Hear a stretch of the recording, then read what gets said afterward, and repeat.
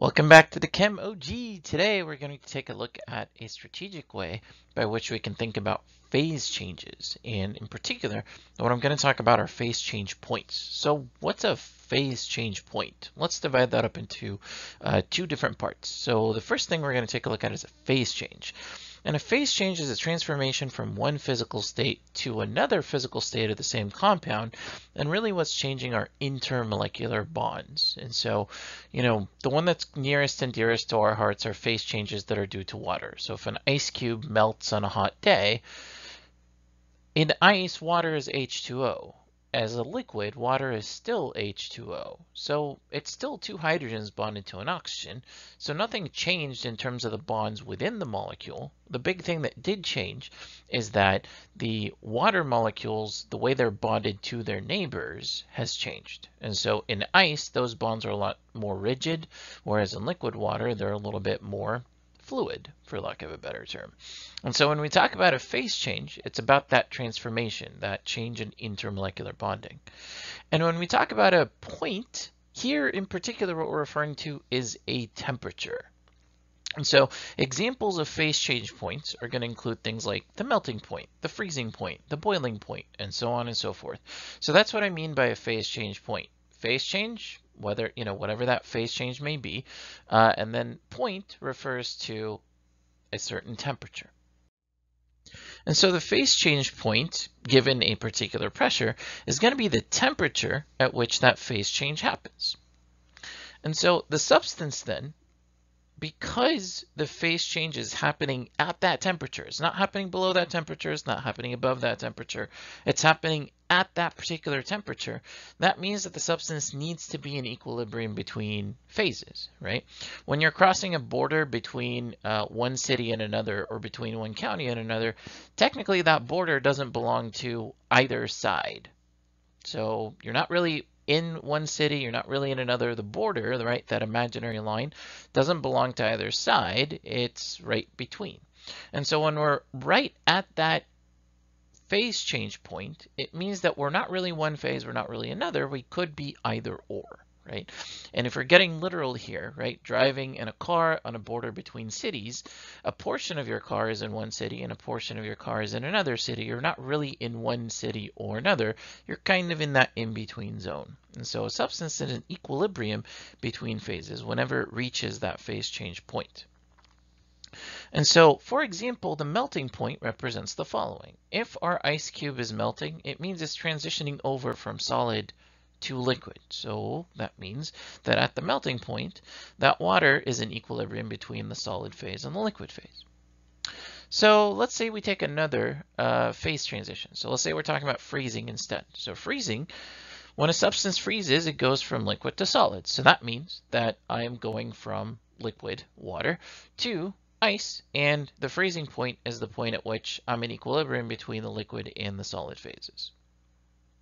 So if you pause and take a look at the two statements that we just mentioned, how we describe the melting point and how we describe the freezing point, you'll notice I said the same thing for both, right? In both those instances, I said we're at equilibrium between the solid and the liquid phases. And the conclusion we can logically draw then is that because the melting point and the freezing point represent an equilibrium between liquid and solid, they must be the same exact point. And you already know that intuitively. For example, since we keep talking about water, the melting point of water at sea level is 0 degrees Celsius. But you also know that the freezing point of water at sea level is 0 degrees Celsius. So anytime you have opposite phase changes strategically, you can always think of them as the same point. Right?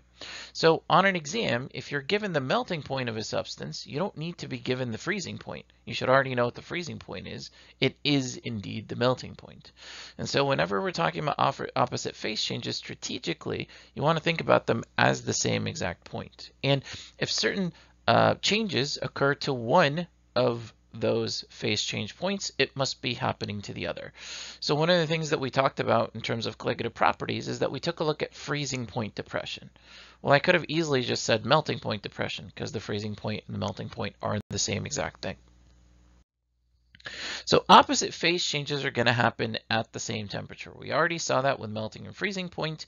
We can also extend that to the other pairs of phase changes. So for example, the boiling point of water you know to be 100 degrees Celsius. Well, that means that you also know the condensation point of water is identical to it, and it's also 100 degrees Celsius. So again, you don't need to be given the temperatures of each of the phase changes in detail. All you need to be given is one, and then you can figure out what that point is for the opposite phase change. It's the exact same thing. And if you're at a point at which your substance can sublime, its deposition point is exactly the same. So opposite phase changes, they occur at the exact same temperature.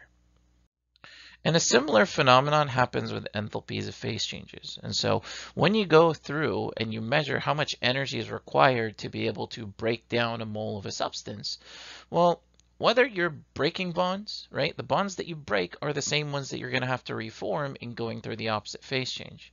So for instance, when you're melting stuff down, you got to break bonds in order to take that solid into the liquid phase.